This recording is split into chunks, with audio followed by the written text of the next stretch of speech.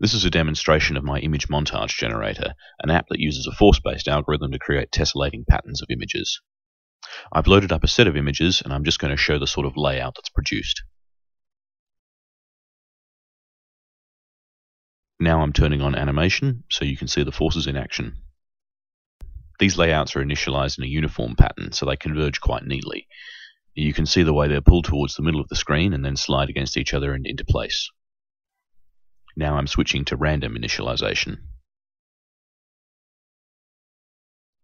These layouts have a few more gaps in them but appear more organic.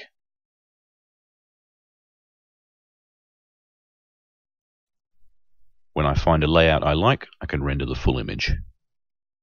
And there you have it. Be sure to check out my blog for more information on how everything works.